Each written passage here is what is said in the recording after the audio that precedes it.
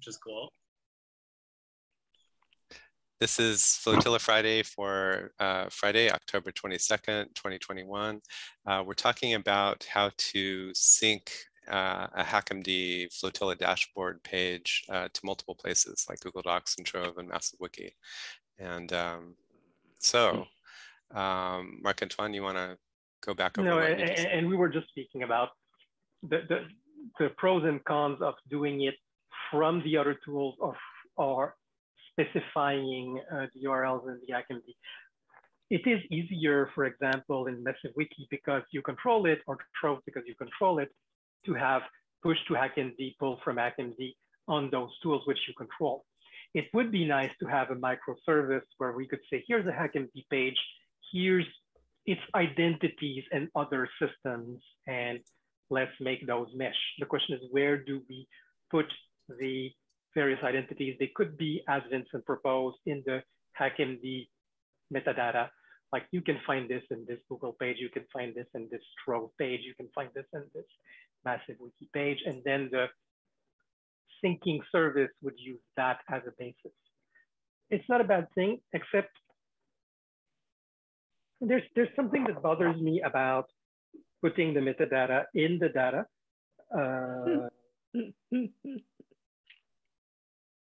Yes.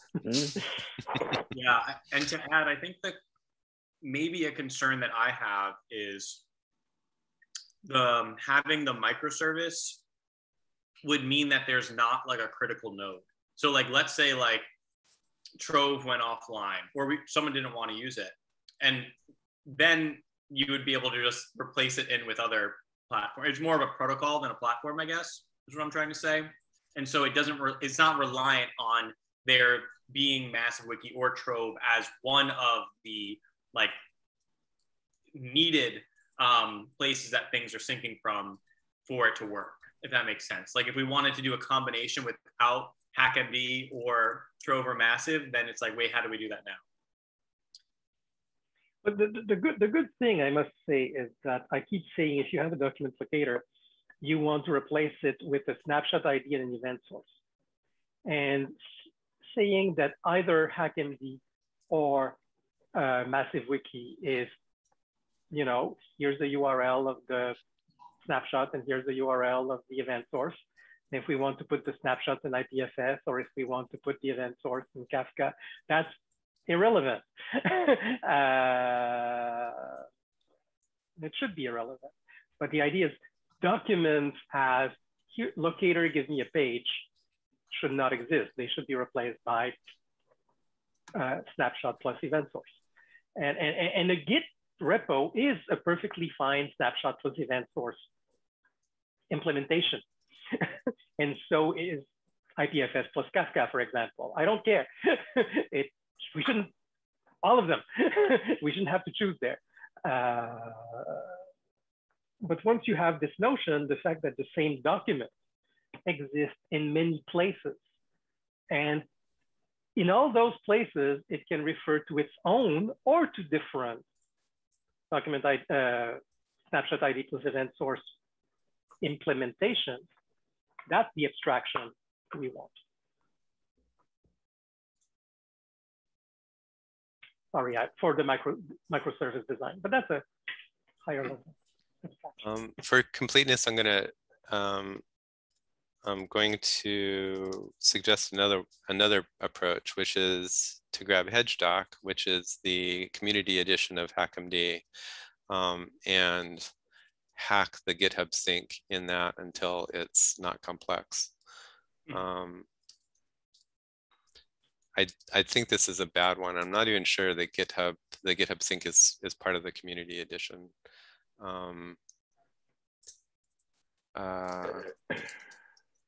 But it's worth looking at least. So we're not going to finish this one today. So I will take it as an action item to think more about this and do some research. And this might be a little working group, me and Vincent and Marc-Antoine and maybe Michael. We can figure it out. But it's worth figuring out. I am slightly unclear on the problem we're trying to solve.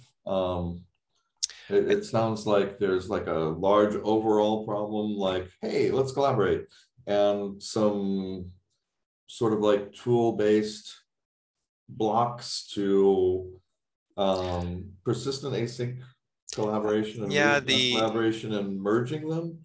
But I'm not sure that's the best problem description. I think there's a shorthand way to say it is HackMD has a lot of advantages, and we want to use it as a front end to things like Massive Wiki and Trove and Google Docs and stuff like that.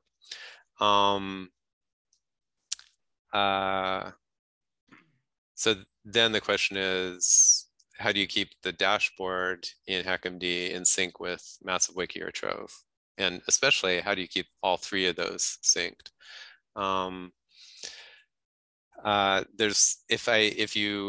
If you dolly back a little bit, a little bit different way to think about the problem is real-time editing is an important component of, I guess there's a couple things. So HackMD has got real-time editing. Massive Wiki doesn't. Trove doesn't yet. HackMD also has, it's pretty good with simplicity for non-sophisticated users, non-expert users. So I think we all feel like, and it's funny, it's the technologists who think this, but we think that if we could give the non-technologists an easy front end, HackMD is not a bad choice. Especially when, you know, there's some pretty cool things you can do. You can pretend it's just a web page. Yeah, just pretend it's a web page.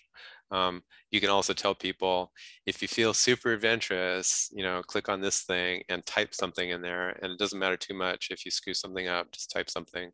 And there's, you know, like any good real-time editor markdown thing, there's no, you know, it's just like, I'm type text and you're winning. You're successful, right?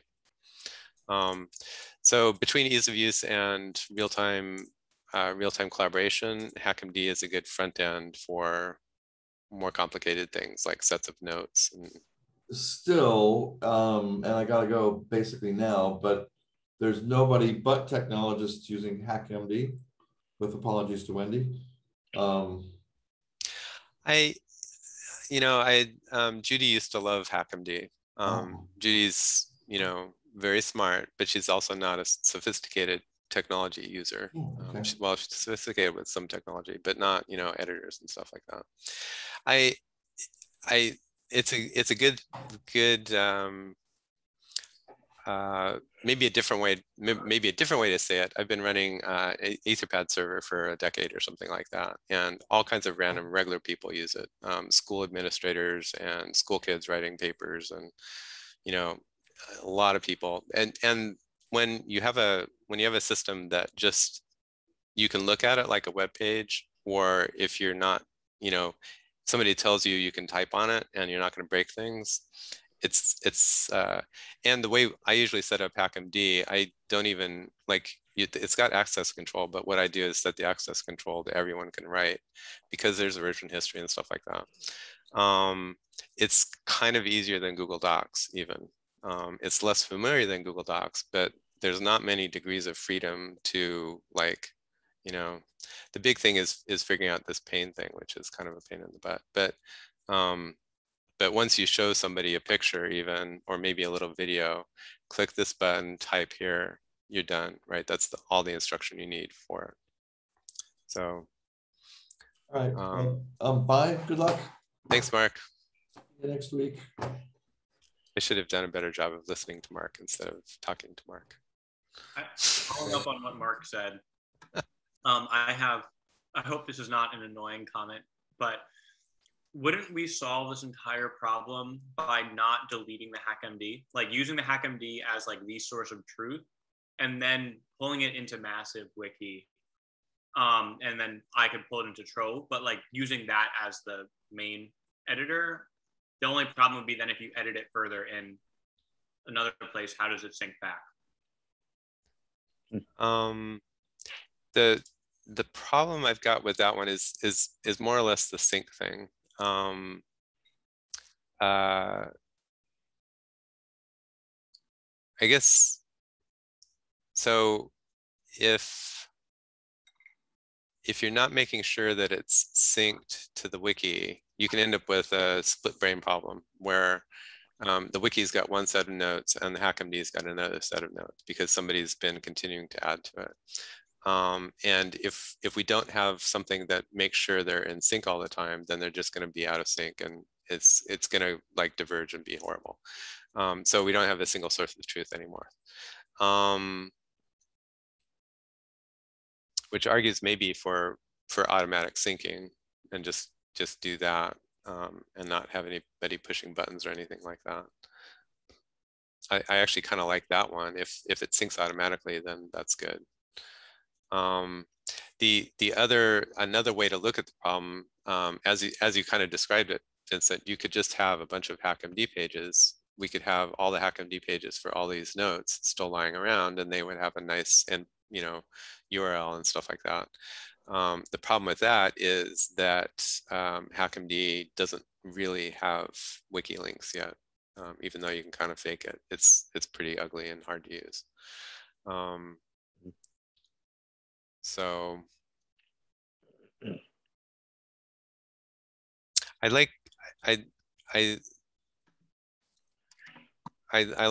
narrowing down. I like narrowing it down to there's a dashboard, and we watch the dashboard carefully and make sure it's synced both ways. Instead of making a whole bunch of pages that are just going to continually kind of drift out of sync, and we're going to have a hard time keeping track of them. But maybe, maybe we should automatically sync back and forth between the wiki and I don't know, you kind of end up with, so if you keep syncing them back and forth, when we get a lot better, and these things, all of these things should be links, wiki links, right? When we start making those wiki links and the wiki is really useful, then all of those links are going to be broken in the HackMD mirrors of it.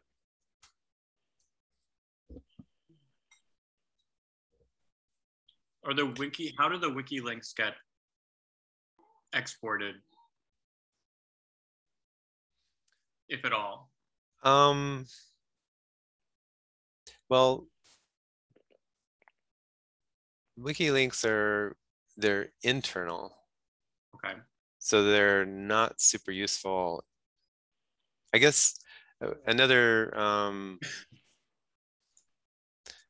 maybe that's the wrong way to, I kind of know what you're asking. Is a wiki link a resource, I think, is kind of where you're going with it. So we don't have this for Flotilla yet, but we will. We'll have the interactive wiki synced to, or snapshotted out to a static website, right? So then each of these links, if you want to link to this massive wiki conceptual diagram, this is actually a key thing that we keep pointing people to.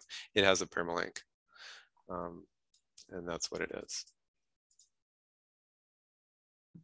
Right. So those links, you could technically, can't you keep the URL the same between, like, so that's math.wiki/ that identifier in the URL. Can't you just we figure out how to keep that the same? So if it's like HackMD, then and put it over in HackMD.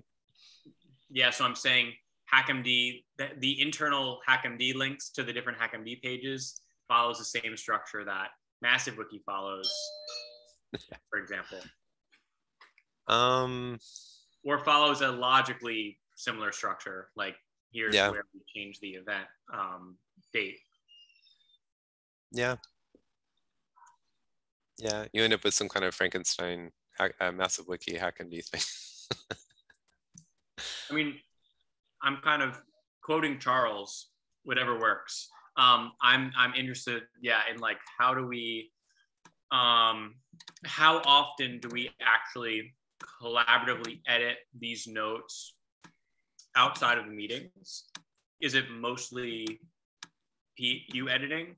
And then in that case, maybe the easiest thing to do for now is just to make a button that you could push that syncs your up-to-date notes to everyone else, if nobody else literally edits the notes after ever.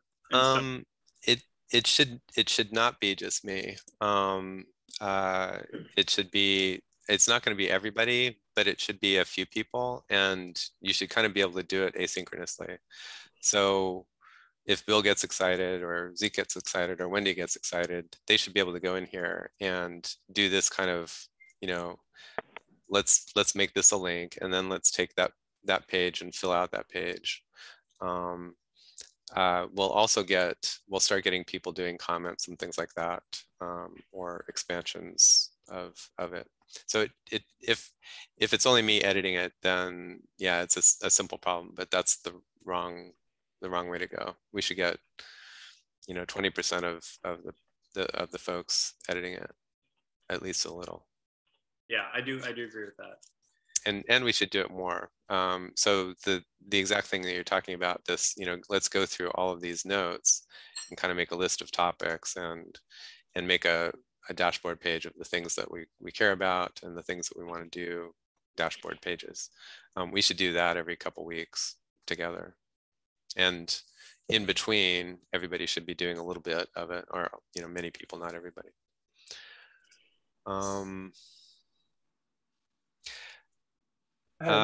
Let's keep thinking about it, and let's start doing some stuff. I like the idea of making I would start. We don't have to start here, but I like the idea of creating a dashboard HackMD and making sure that we keep that going, and then maybe go from there. I have a horrible question. Have you looked at Netlify CMS? Only glancingly. It's a CMS backed by Git. I'm trying to see how different it is in Gold from Massive Wiki, and would it have all of those tools? How's the work being done? Sorry to be. Yeah, it's a good idea. I'll look. All the massive wikis I make as static sites are hosted on Netlify, not through their CMS. They're just static HTML files, but I'm really happy with Netlify. Interesting. But yeah, their CMS is GitHub based back. Yep. And it's got even notion of users, because one thing that really, I just raised it in passing in the chat, but the notion, you'd rather people didn't do PR from something else, but that means you have to control user access. It centralizes user access. Well, a big part of Massive Wiki is that anybody can do a PR. So I'm totally about PRs. It's just that for people who are like Bill doesn't need to be forking and doing PRs against the Flotilla Wiki. He should just be in the Flotilla Wiki. Did I kind of answer your question, or? Maybe. I'm trying to make a generic point about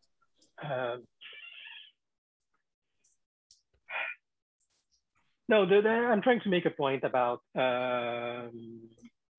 what is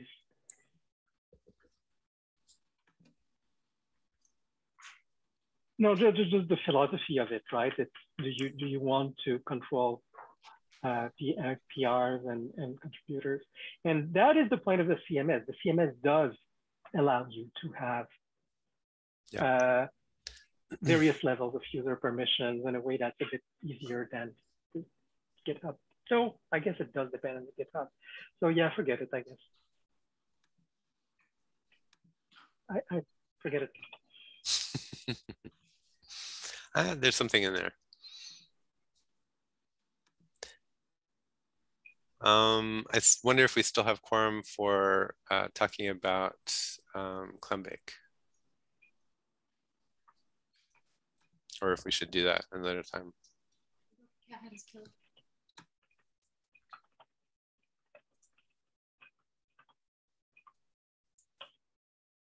When do you want to do map show and tell? I would love to. Yeah, that'd be great. I guess we've got the recording so people can catch up later. True. So I put in Mattermost in case somebody wants to see it there, open it up for yourself. I put in the first one. There's 6 or so maps.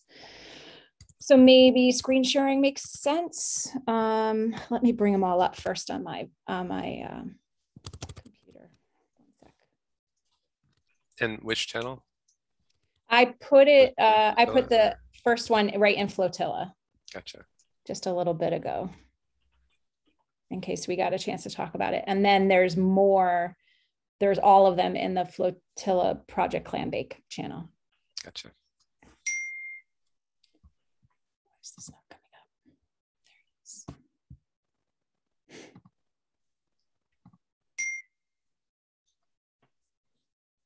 Sorry for all the dings. And I have to figure out where I put them all.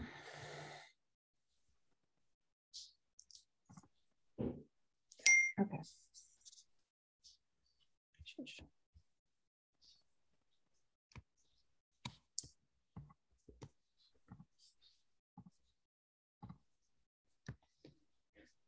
I'm just going to bring up 2 to start.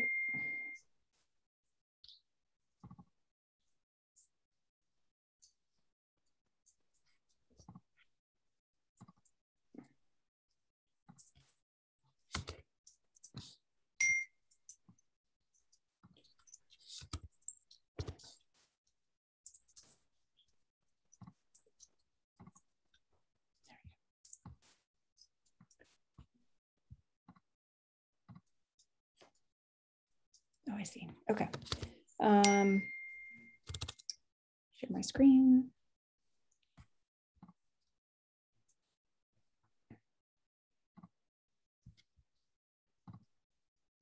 All right, let me know that you can see it. Yeah, you're all good? This is Scapel? So this is Scapel. Yeah, thank you, Pete. You introduced me to Scapel. Okay, my goal here is in realizing that the biggest role I can play is the user interface piece. As I was away last week, for people who didn't know, I was away last week, but it gave me a chance to kind of think about all that I had absorbed over the last 6 months or so, and then to start to figure out how I could best manifest what I'm envisioning in a way that would help do some proof of concept and also maybe be of service to people at the same time. So Vincent and I had a previous conversation about, can we put a map on top of Trove and maybe use, say, the press conference as a use case, as a test case. And I'd been talking to Jonathan Sand who does user interface stuff, about creating something, maybe using Kumu and modifying it, maybe, so Jonathan Sand and I have been talking for about a month, maybe a little more now, about what was possible. And what's come for me out of those conversations is what we really want to do isn't possible, which is not a surprise. That's the hurdle I've been trying to jump for a long time. So in my vacation, I decided, okay, let me at least just use Scapel, make it super simple. Of course, it's not the design I want, but at least starts to lay things out. What would I do? I took Jamin's email, which was a beautiful summary email of how he was organizing the information. So I used his organization to map it out and added just a couple little pieces of my own. So the information, the text is all his. And then but all the while I'm trying to create something that I know will be a starting place for something to happen in Project Clambake, hopefully, right? So we take this is kind of where we're going, and then it serves as a talking point for us to say, okay, how does this information actually match up to what's in Trove? How does it not? Can we change a database in some way so that it can feed a Kumu map and then the Kumu map, right? So it's just the beginning of a conversation. So now just to describe the visual, I've always seen it, this particular project for me is a proof of concept simply in people coming in and navigating their way to important pieces of information. This is not a very scalable design. I totally get that. But for right now, this particular proof of concept, I want to just get people in and help them find what they're looking for. So I was coming at it from an audience standpoint of I'm a participant in this day of people presenting stuff. I'm coming into something and I want to find my way through it.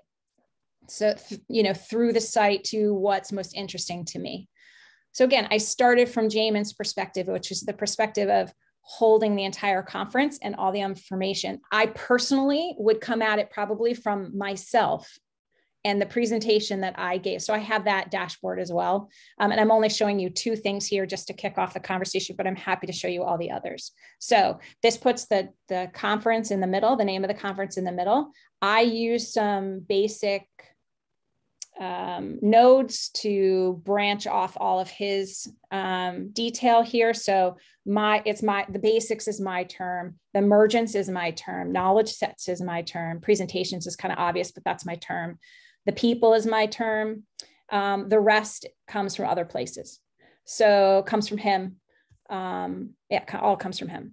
So the all white are links, right? They might be a small little title or something like that if you were to click on it, and then it would be the link out to the video. Or if the video was held on Trove, it could just embed something, right? And then start up. But everything else is basically navigating you to somewhere else, right? All the pink is really just navigating you to somewhere else. It's a holding spot or a node that then has more things attached. This shows 2 tiers. What I mean by that, we can talk about it in any way we want, but the press conference being 0 and the next ring being 1 and the outer ring being 2. If you go further than that, it starts to just be too heavy. So a lot of the information was around the knowledge sets. And so I created a separate map for each one of the 5 knowledge sets presented here, starting with a news story for humanity and then going down. So the second page I'm going to show you is a news story for humanity, and the others are similar. Does anyone want to, I'll stop for a second. Does anybody want to just reply, or what do you think, or before I go on, or do you want me to go on first? It's really pretty. Congratulations, Wendy. Sure. And the different styles are really really useful. I especially like the little purple bubbles on knowledge sets and presentations with the dates. Those are really cool. And that blue line connecting the second level. That's really cool too.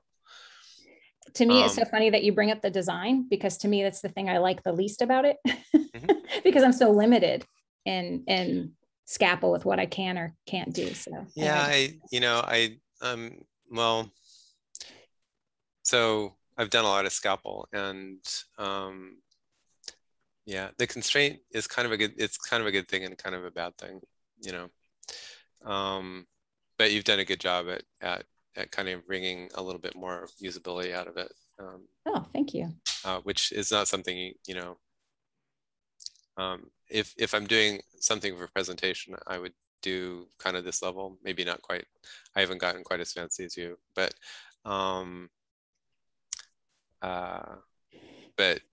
it's also a level of production beyond just a simple black and white map with all the shapes the same and stuff like that. Yeah. I have one ask maybe, which is to have one more box that has your name and the date and a version number. Oh yeah, thank you. Great idea. So I try to do those for everyone. Yeah. Yes. Yeah. No, that is an oversight for sure. Thank you. It's really cool. Anything else before I go on?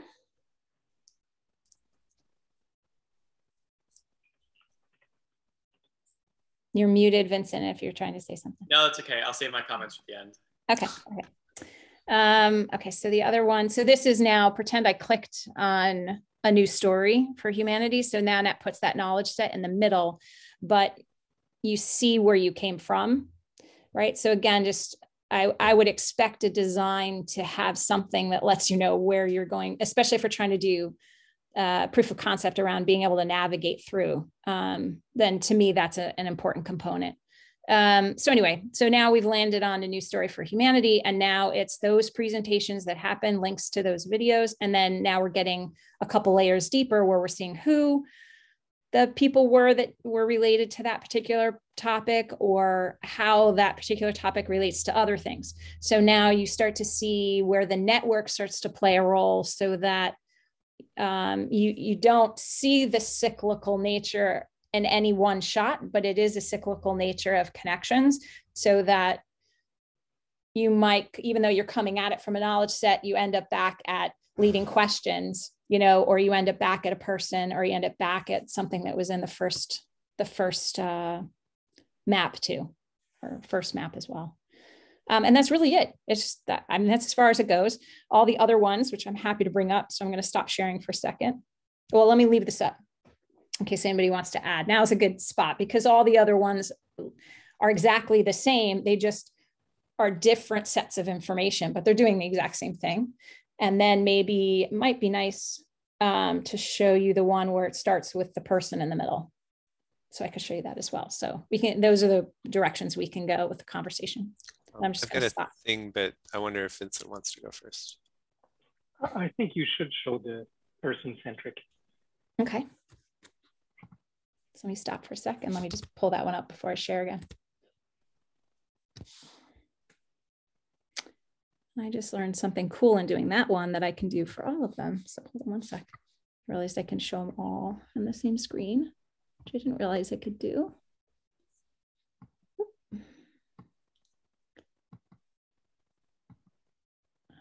Should be all of them. Yep.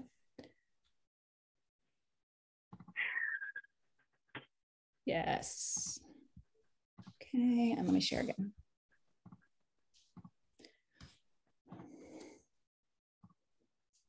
Okay.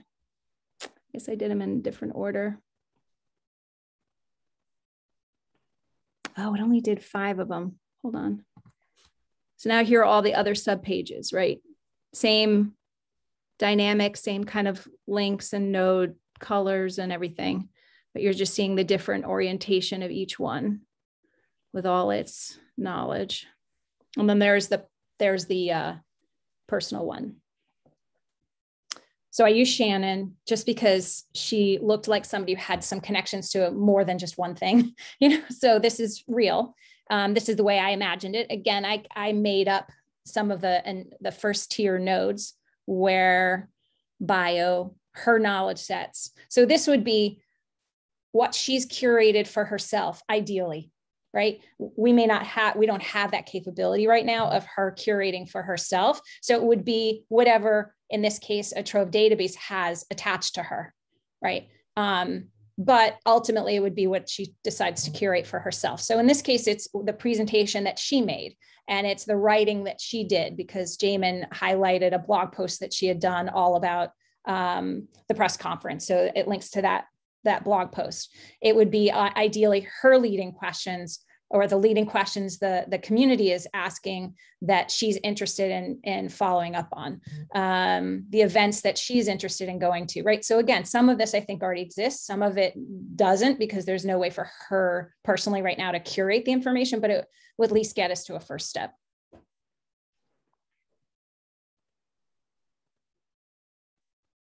What I'm seeing here, basically you have a graph, you're focusing on one node and its immediate neighborhood.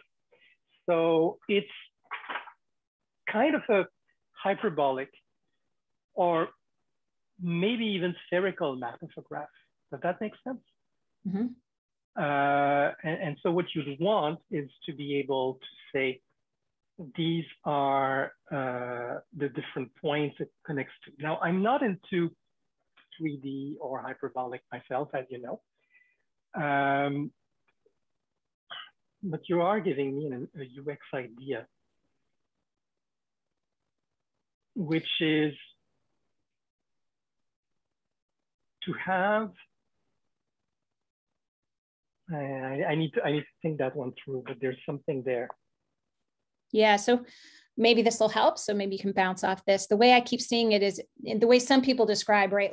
Like shifting the sphere, shifting the ball, and just, you know, having the point at a different spot, and then you see what's there. I know the Jerry's presented, and some people have been working with like layers of map layers of maps on top of each other that connect through the layers. To me, this becomes both of those things in its ideal form, but it's in a 2D representation that somebody can actually make sense of, right? So this is where the purple filters come into play, for instance, where it's not showing all the presentations that have ever been done. It's showing the presentation from that particular point in time, because the person would have had to set a filter for that, so that it helps to simplify the field of view so that it's not overwhelming. So again, I can't represent it with Scapple, but more of the full idea in my mind is literally the other presentations might even be there represented visually, but they would be faded into the background so as to be almost negligible to being absorbed by the person, potentially being filtered out completely. That would be their choice, but really not trying to say any information's disappeared, right? If we have all those layers, the other layers are just faded for the moment while we're looking at the top one, is another way to think about it. And so things can literally like shift past each other in and out as we pick different tags, or we pick different filters, or we pick different dates, or we pick different people. And so there's a layer of complexity there that we can add in and yet still give people control over what they're seeing. But to me, we're not even there yet. And I know it's built into a lot of the databases, so I know we can get there, but I don't know any user interface that can help us to use that information in that way yet. But that would be my hope. I don't know if that helped you or was along the right lines, Marc-Antoine. Yeah. Yeah, no, I think it's vague, but you know how I'm into linearizing views at linearizing graphs with topological search into a line. Now, what we could do is make the line into a circle. And so any point on the line could be become the center, or could even be, we could rotate the circle so that any point becomes the top. And then that becomes the neighborhood, could be put at the center like you're doing, but everything would be connected to its place on the original circle. So we still have UX stability because everything's connected to its original circle. And what is nice is we can show all links on the circle periphery as small little arcs that may fade or that whatever. But the ones that, the node that has been pulled into the inner view, and then we can even do layers in the circle, would then not show because they're showing here rather than along the circle. See what I'm saying? No, I missed that last piece. Can you try that one again? Some nodes are showing in this flat view inside the circle. Each of those nodes is connected to and should be arranged visually so it's connected to its point on the circle, which is stable, right? Modular rotation. Then any link that is inside the circle also exists as a little arc connecting points of the circle inside. And then those would be hidden because they've been pulled in. But we still have all the other nodes. You can still trace, this is connected to this by following the arcs on the circle. Sorry, I think I'm getting you. Yeah. I mean, again, in this design, a radial design like this with bubbles and stuff, it's not efficient. There's not a lot that's efficient about it. You know, it's not scalable, but what you're describing is more scalable. It's, well, it is your design, but it's just that it allows me to have continuous transitions to a stable between local representations that are connected to a stable representation, which for me is a goal. Having a stable representation is a goal, and having continuous transitions like B3 morph is a goal. And now I'm beginning to see it. I was always doing things outside the circle. Now you're forcing me to think inside the circle. What can I put inside the circle? And that means porting things from the circle. And that also means, yeah, I'll think more about this, but there's something there. Cool, thank you. Topological searches are the bomb. Yeah, so to me, you know, the design, the next proof of concept to me is to work with a data set that that proves scalability, right? And it would probably have to be a completely different design, right? And so I'm learning from both of those again, and I have a visual, it's very clear in my head. And then the third one would be to actually create the visual without technical confines to create what I'm actually seeing in my mind as being the optimal from again, my background being psychology, the optimal from a human perspective of navigating through data to get, you know, from one place to another with the least amount of friction and the best and most intuitive UX design. Right now, from everything I've learned, that's very difficult to do with a technology that exists in the way that I'm imagining it, but I could do a design prototype without those limitations and at least get it on paper so that we can kind of say, okay, here's a proof of concept that's more about how we navigate through everything and make it in a way that people can actually use. Then here's another proof of concept that has more to do with scalability, but here's where we're actually going. If we had our, you know, and they'll all inform each other. And they'll all probably shift every time we do another piece. Oh, that'll change this and this piece. We update this one and it changes these two as our knowledge and understanding grows of the best ways to do things. So that's the kind of stuff I've been working on. And thank you, Vincent, for bringing it up. And so I was going to present it to the Clambake, you know, first to say, hey guys, you want to talk more about this? And does this make sense as kind of a launching pad for more detailed conversation on how we synergize, say, Factor and Trove and these other things to start really pulling stuff together? So first of all, awesome job with like making a really good prototype. Good. Because for me, that was playing in the sandbox. Like that was not hard for me at all. So that was fun. I'm glad it was useful. Yeah, no, it was definitely very helpful for me to like see it visually after we've been talking about it. Yeah, and I think it shouldn't be too hard to prototype. I think the main thing that I'm taking away from this, like the visualization, is so I think there's a lot of benefit in how you've structured of having like your main node having like a second ring and then having like basically having like the two concentric like rings of additional information.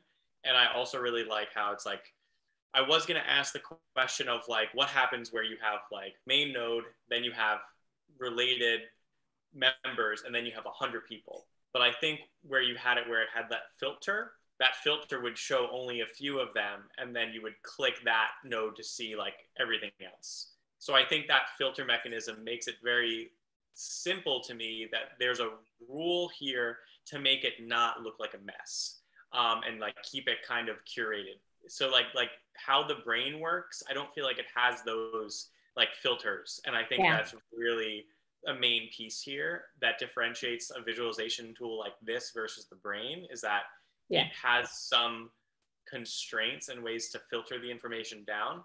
Yeah. I also pictured, just to add on to that, so people know, please. This is obviously not capable of doing this, but Jonathan Sand's app that he created is, for instance, where along, I don't know if you can see can you guys see my cursor? So I know you can see my cursor too, right? Yep. So this link here, right, maybe having a little button right here that collapses everything that's coming away from that particular thing, right? So you could take an entire branches of visible, and of course it's never just a branch because it's a whole network, but in your visual field of view, you could take that branch and collapse it so that you have a way to minimize. I just want to look at the bios, the presentations, and the emergent. And now that I have just those three, now I actually want to expand the tiers. to see where things start to connect, right? It would give options for how to edit the field of view so that I can create a working space for myself and then realize, oh, I want to connect this person to this presentation. And now I want to connect because I'm working with the branches that make sense to me without getting overwhelmed by the other information I don't need right now. So thank you, Vincent. Yes. Yeah, and I think the main thing to like prototype this in Kumu, which is like, my background isn't in software, so I don't know how, maybe I'm asking this to Pete, Mark Antoine, Zeke, you guys who have a little bit more experience, but like right now in Trove, there's like, data type event, which then has, all the events in that database. Then it has data type members, which has a list of all the members. And then for example, the press conference, there's within the event, there's links to multiple members, there's links to multiple presentations, there's links to multiple projects. It seems like this database is a very obviously a graph database where it would need to be like, name of the event, type event, name of the project, type project, and then another table where everything is with all the connections. And then really the only thing that, like, it looks like we would be able to get this graph automatically visualized like 90% of the way by having the node and then having instead of like the connection. So instead, like, let's say the press conference is related to like Project Trove. Instead of having a direct connection, instead it seems like it's going to be the press conference, then it's going to be like, is there at least one project connected to this node? If so, then in that first ring, you add projects. And then connected to projects are all the projects. And so it's almost, yeah, it's like in between the connection, you're like adding in the type and you're almost like grouping. It's like a graph way to group by type and then put that as the second ring. And so it seems like all I would have to do is figure out a way to like export the information that's in relational database into a nodes and connections graph database. And then this software would be able to, I assume, just group it by type and then cluster the nodes around like a node that says what it is, and then add an automatic like filter. Yeah. And I think too, it's important for our thinking as we think about the way the database needs to be structured in order to generate something like this, is that, the nodes, like leading questions or basics or, even collective intelligence was a summary text that Jamin gave all these presentations. He organized it and came up with this name, right? It says to me, type, right? It's what you were talking about. It's almost like these nodes don't need their own page. They don't really have their own information. Although in some cases, he wrote a little descriptive paragraph, which might be nice to capture if you were to say, click on this and go to it's almost like a dashboard, right? A dashboard that says, here's where all this stuff lives, but this isn't all that stuff. This is just a link to where all that stuff lives, right? So, and being able, so, to me, I was thinking in my head and thinking about Airtable for you, Vincent, and going, I could go into Airtable, for instance, using these maps and say tag or categorize or whatever, and just add in the correct tags for each one of the videos or around certain people, or, you and I could work on an Airtable. That is not hard thinking for me. I'm not very technologically savvy when we talk about code. When we talk about tables and things like that, it's not a problem. So you and I could maybe talk, that might get us 95% of the way there, just doing that kind of work. Do you think, or am I off? Yeah, like I said, I think, and I'm just going to share this because this is the closest thing to what I have now. Is so this is the I have an Airtable template that I use to make this, and so this is obviously only one page, like one screenshot, but this is like basically at the center is like me, and then around it is like the type, like, right, leadership experiences, interests, which could be like, right, if this was like the event, it would be projects, Right. members, the Presentations. Yep. and then, and this is in Kumu. And so for each one of those, you know, we could have it where when you click the talks or presentations, then it, let's see, then it opens up here, and then you could have links to all the sub ones. Yep. So like when you like click like, you know, one of the presentations, it'll open up there and then have the video. Exactly. So we can very easily create this type of visualization for the press conference, and in the same exact kind of format that you laid out. And I have this as I have like a template to basically export to Kumu from Airtable that would visualize it in this way. Yeah, and just to add, I know I did talk to Jonathan. I said, could we modify Kumu if we started dreaming outside of Kumu's capabilities? And he said, from what he looked at, and he did, I think, a week or two of exploring a bit there, he said no. So they have a lot of customization, but the only thing that I think we wouldn't be able to do is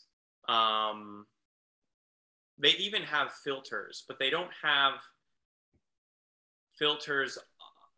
We could definitely make a prototype that's going to like look exactly like what you want and function like it, but it's not going to be like scalable or like automated. It's going to be like manually made, more or less.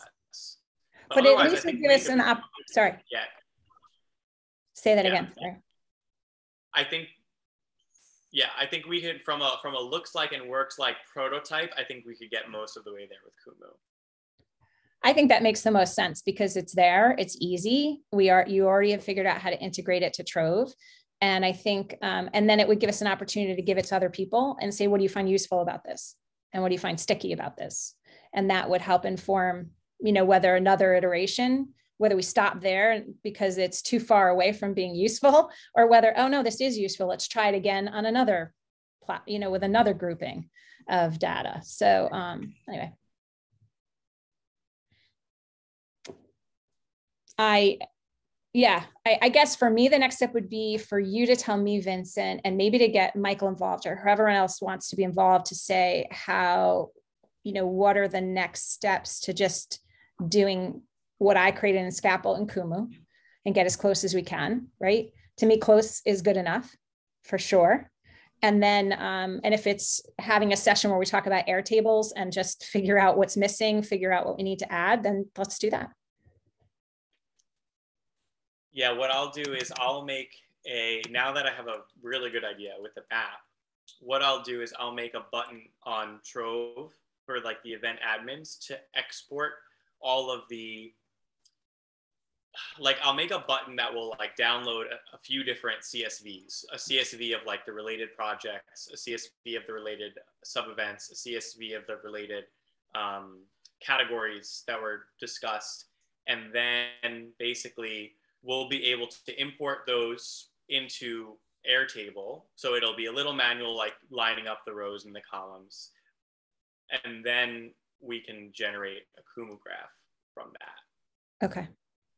If you teach me how to do that, because I don't mean to be putting more on your plate. I mean for this to be more my project with your guidance, if that serves you.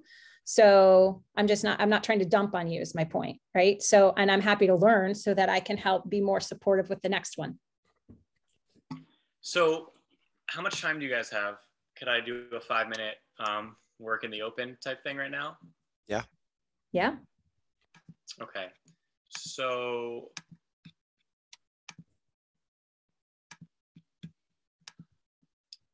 let's see. Okay, so if I go to the edit event page. Oh, actually, I think I already have. Never mind.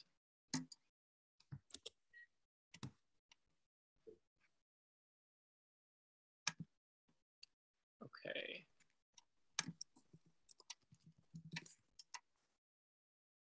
Okay, so I have 2 downloads right now. I have one for the RSVPs and I have another one for the sub events. So let's see.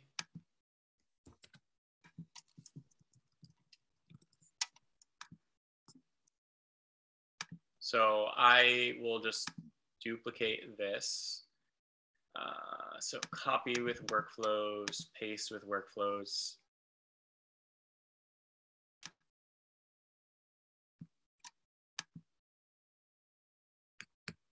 I don't know why that pasted all the way over there.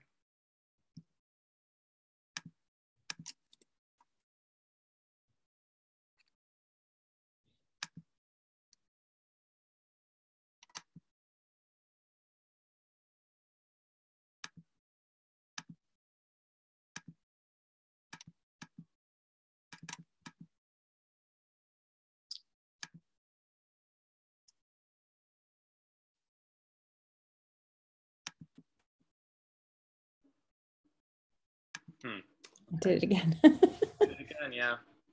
Bubble has some weird things you got to work around. Glitches, yeah. Yeah. I think pasting with workflows is one of those things. Okay. So what is probably one of the most important things you want to see visualized attached to the event, like projects, members? Yeah, so going back to I'll just pull what I already did, right? Since Jamin created such a good, oh, and I closed it, hold on. Such a good summary. It's really pulling from, what he wanted to see as well. So yeah, which is kind of nice. Okay. So it was the basics, right? So whatever we want to call that, it would be like the bio of the company, basically, or the bio of the event. Maybe the basics isn't, I use the basics, but that's. Okay, so yeah, basically, so when someone clicks that button, download projects, then what it's gonna do, it's gonna download information to CSV. The type of data for the first one is gonna be project, and it's gonna be the current page events, relevant projects merged with the current page events host projects. And then we can change the file name. So it could be current page events title, the date, and then we could just say projects. And then so this lets you hide columns for the project. So for example, we'd want to have the ID of the project to link back to it. And we probably don't need to have, I'm just going to get rid of a lot of the information we don't need. So like topics, I just want to keep this really basic for now. Is clicking it, is checking it, not including it, removes it. So yeah, I think we should include the project title, the summary, the type. We can do a better export of this at some point. Yeah, you're just, yeah. Let's see, we probably want to do the. I see what you're doing now. You're just setting up the export a CSV link. Yeah, I just don't want it to be super overwhelming because there's a lot of, okay, help needed. And a lot of these fields are currently not being used anyway. Yeah. They're not useful for this export because they're going to export as like an ID, right? Like to a group, locations. Okay.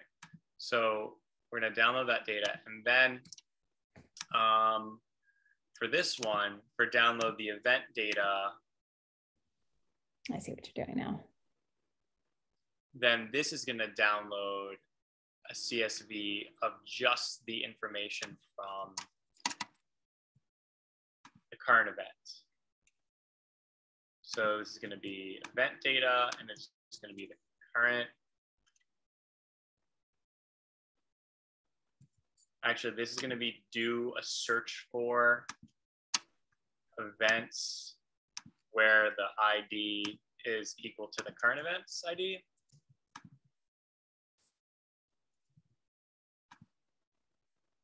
And we're going to call it this events data for now.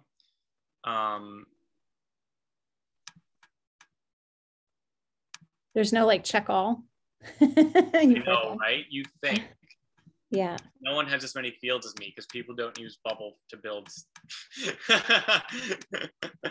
No, they do, I'm sure. I think they need to have a check all button, but it's going to be way easier to check these all and then go back and or do the reverse, check the ones you want rather than. I know, right? So yeah, what are the most important pieces of data you want to have from what are the basics? It was the title. Yeah, you did title, summary, person, although I'm losing track of which set of data we're pulling at the moment, but this is the basics, like the information about date, that. But I guess data is already set because it's from that event. I'm going to do the presentation categories,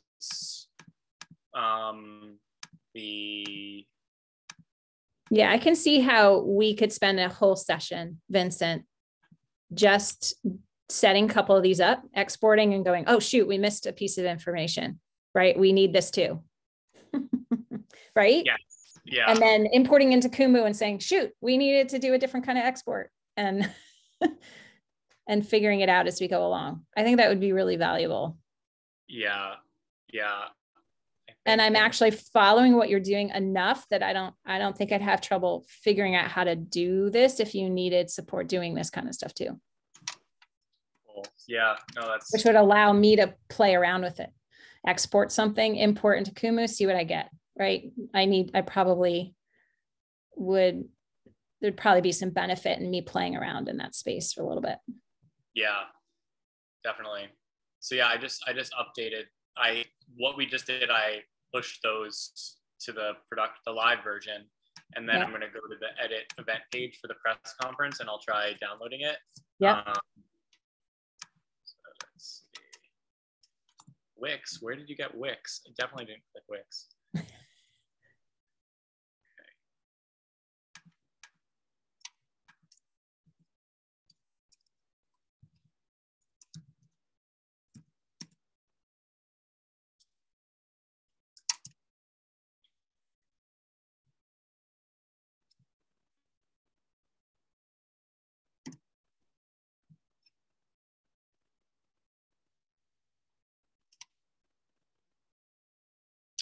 So Wendy, I usually have a call with the organizers of the press conference in around 10 minutes.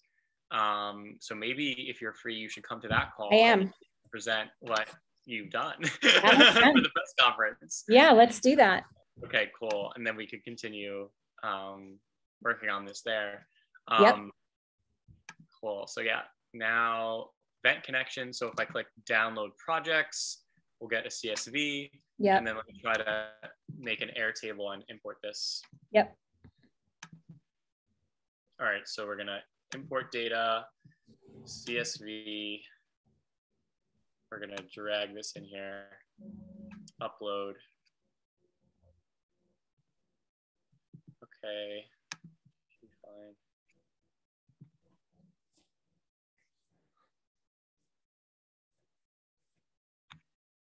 We'll call this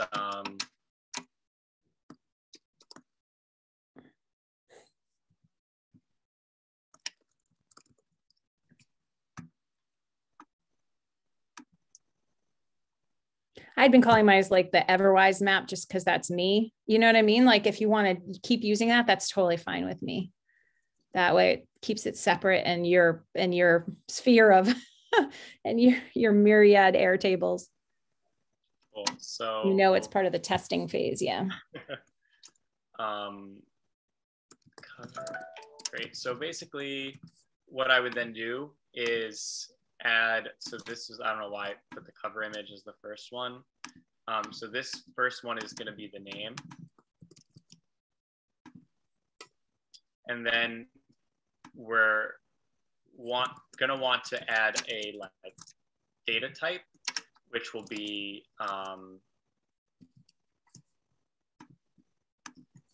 for all these, it's a project. Yep.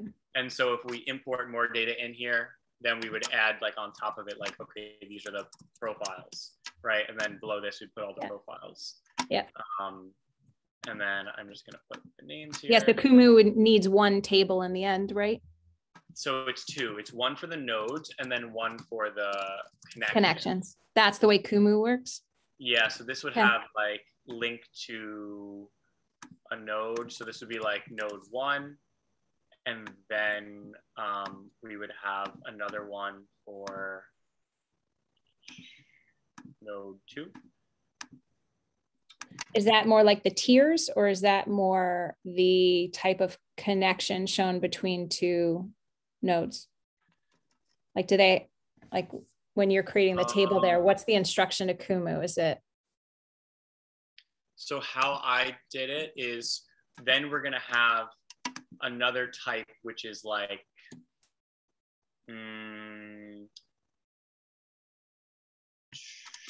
type project. And like, so this will be like type project, okay? Type project. Now, basically, Trove, so how this is gonna work, and then there's one, so like in Kumu, you have to have a node for the main link. So for example, this will be like the event, and this will be like, right, like the center node. Yep. Now, this center node is going to be connected to the type project. It's also going to be connected to the type profile. Yep. So what we would do is create a connection where we'd say the event is connected to projects. Got it. Oh, I see. Connected to profiles. Got and it. Then projects is connected to all of the projects. And so how we would do that in Airtable is basically just like here we would connect it to let's see, event.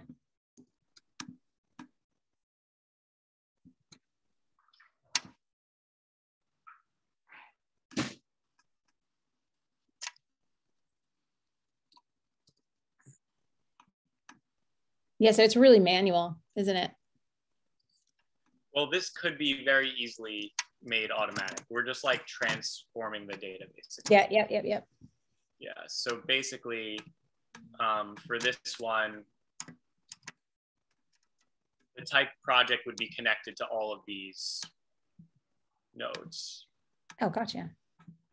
So it would be like, and I would probably flip it, but like the event is connected to the type project, and then type project is connected to all the projects. Yep.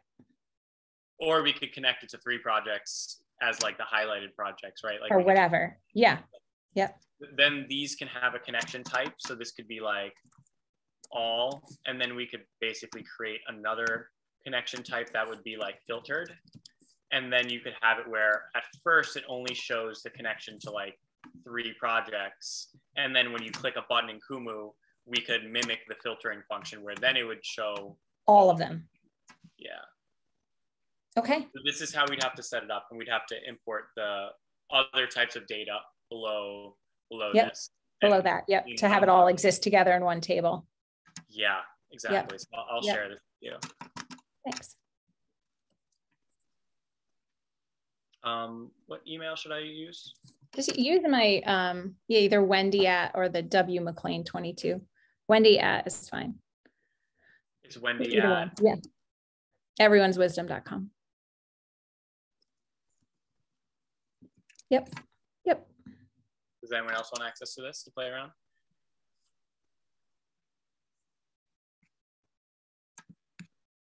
Cool.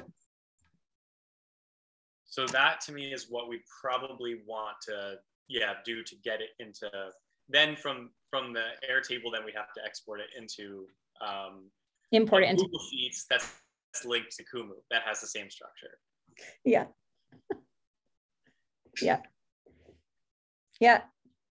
But I think the value for every single person who comes out of an event and goes, okay, now what? That happened yesterday.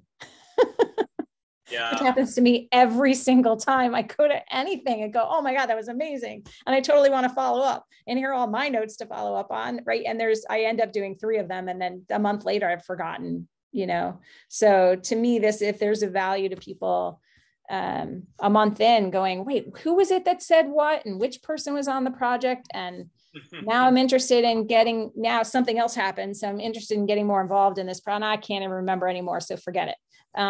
Hopefully now might have a little more of a way to integrate the information for themselves, or at least know that there's even just knowing there's a repository that's a little more digestible. Like I found Jamin's email incredibly long and laborious. I don't think many people are going to read it all, but when I put it into a map and I could see a lot of it at once, I instantly knew what I was curious about learning more about. So if it does that for other people, then I think even just that little step, I think that's valuable. I'm willing to put in the time to try to see if we can add that value for other people. And if they see some value, then let's keep doing it. And if not, we'll figure out something else. Cool. I also think I lost the Airtable for my resume. I can't find it. I have too many Airtables. So I was right in naming my Airtable, like the one you just created, like name it Everwise. Keep all those like separate. You're going to drive yourself crazy. Well, I was right in saying that. I have literally like hundreds of Airtables, so it's definitely just named bad. Something weird. Yeah. You need a map on top of all your Airtables, Vincent. An Airtable of Airtables. It doesn't let you search by anything but the name of the base, which sucks. Oh. Do you use workspaces? What's that? Do you use workspaces? I think that's what they call it. I have Airtable Pro has been so kind to give me a free workspace, unlimited pro workspace, which has hundreds of collaborators on it that would otherwise cost me thousands of dollars a month. Gotcha. And so if I basically put anything that needs to have like premium functionality in one workspace because it's paid. I have dozens of workspaces, but they're almost all free. So yeah, I totally get that. Not to distract you guys from the Kumu direction, I think you're going an excellent way. A different approach would be to take one of your prototypes and use a graphics library to rebuild them from simple data structures, kind of like the Airtables. It would be more or less doing the same thing, but you might end up with more control of what you could generate. And so I guess the library I'm thinking of, it's tempting to kind of like do everything at once, right? To try to get it all working. But another way to do it is just to do kind of a simple thing. And so the thing that I'm thinking is taking a diagramming library that lets you draw boxes and lines, and with a little bit of JavaScript code or Python code or whatever, and then just have the data that you've got and have somebody write a little program that generates the picture that you've made. So then you can play with the code to generate the picture in different ways, and you can play with the data to generate more pictures without having to go through the step of doing it in Scalpel. So you would need a coder and a diagrams library. I've been furiously looking at diagramming libraries, and they're all not quite right, but it would be another way to prototype a little bit. Wait, so Pete, how would getting the data into the graph database connections and nodes format would be useful for any of those purposes to be able to import the data into, right? Because you can't visualize it without data. So I imagine putting it into a relational or a graph database structure. The Airtable thing. First step, right? Yeah, the Airtable thing is really useful. Let me see if I can find. Now I have. Yeah, and I think one of the things that Kumu offers, but Vincent, tell me if I'm wrong, is then it's also Kumu can be, it's not just representative of the data. You can also, it also has the hyperlinks, correct or no? It gives you it accelerates you a lot and gives you a lot of stuff, but then you end up only being able to do Kumu kind of, I don't know. So Kumu has its limitations, but one of the things that I liked about it, so maybe we're saying the same thing, maybe we're not. So let me just ask and we'll find out, is that once you're let's say I'm a person navigating through using Kumu, then if I click on the Kumu map, it actually moves me around, if I remember right. Like, and if you click on stuff, it opens up a page, right? And then there's an embedded, right? So to me, that's the huge advantage that I don't have with many other, for me. So let me try to explain a little bit. Yes, thank you. So I think you see my whole screen, right? I do, yeah, thank you. So this is called GraphViz. It's a really cool library that draws graphs. Graph data, and this is the syntax for drawing the graph data. Okay. Super simple, right? Yeah. So each of these, you know, you have the declaration of what this is up here. You don't have to be this fancy with it. You can be a lot less fancy. But if you took the Airtable and then just had the Airtable export this, you can generate this, right? And it just like, so it's kind of like you could do, if you had a little bit of glue, you could create a bunch of those scalpel diagrams and make them look different in different ways real quick. So it's not, this isn't interactive. It's a batch thing where, you know, you generate the data, and then you click a button and it makes a graph. But you could make a bunch of those, and you could make them in different ways. So this one, it turns out this one, this particular visualization library is brilliant at drawing graphs, but it kind of auto draws them, and you can't get the center rectangle that you've got, for instance, using this library. It's got a couple different layout engines that do different things, but not the one that you want. So then you need something simpler like D3 or something like that, which is just a library that lets you draw shapes and lines.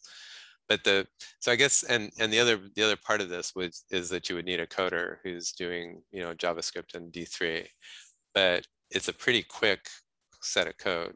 And then you can do a lot with that, just generating static pictures of what you want it to look like, and iterating through, you know, layouts and scaling and stuff like that, without kind of the overhead of trying to drive Kumu the right way and getting the things that, you know, Kumu is going to give you a lot of stuff, but I mean, if we have it in Airtable, it'd be super easy to make the formulas to generate that code.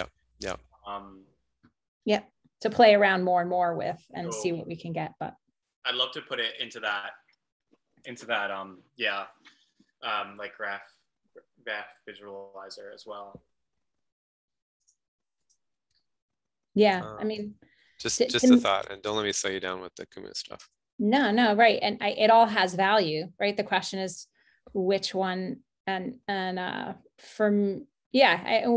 this is where I need. It's almost like I need, you know, my marketing hat goes on, and I go, we need we need people in a room to try it out and see if they like it, don't like, you know, what's useful for people, what not, because what I think is useful isn't necessarily useful to somebody else. So, so to me, Kumu just solved, they have enough versions of design, layouts, and enough flexibility. And the fact that Vincent had already done some work with it that I had seen that had said, and so this is the conversation Jonathan Sand and I have been having over the last month or so too, is going through different possibilities and just keep landing back with, okay, we need to simplify. We just need to try it with something. And so I was coming up with, well, let's try it with Kumu, it's just one, right? Let's just try and get it to at least that point. We learn a little bit about how we need to structure data. We learn a little bit about what's useful for people. We learn a little bit about, right? And then we may scrap Kumu because it's not enough and move on to something else. Or we may say, oh, let's tinker a little more with Kumu and see what we can come up with. I think all of that is a possibility. Do we like a more nested, we don't care what it looks like, ball of yarn version? Or do we like a very streamlined, you can filter out tons of stuff version? Do we, I have my preference, but that's my preference. And that's not what this is about. This is about creating something that's usable for people and flexible enough that most people will want to use it, right? So asking those questions is very different than what can we learn from this data, right? It's a very different question to say, how can we get to the data that I personally, as an individual person, want to get to? It's a completely different set of problems and solutions. So all we can do is start playing, see where it goes. Yeah. But thank you for those other options. It's always good to know. And I think that's kind of what I was saying. If we start thinking or talking or deciding that something like a Free Jerry's Brain could benefit from some more of these visual kinds of things, or I could learn more about what's being done in that sphere, right? Then we're talking about it, probably a completely different set of tools, right? Or a completely different approach, because now it's a scalability problem where you need to be able to show 50 things at once, or you need to be able to show, on one page, and that's where Marc-Antoine talking about this breaking the circle and making it more of a line or a curve where you can stick a bunch of textual lines packed on top of each other starts to make more and more sense too. So we'll get there. It's going really good. You're doing really well. Oh, thanks. Yeah. One step at a time. Zeke is happy too. Thanks, Zeke. So eventually all these worlds will meet. Let's see if we can get at least two of them talking to each other. That'd be awesome. Vincent, do you have to get off to a call? Or is it kind of?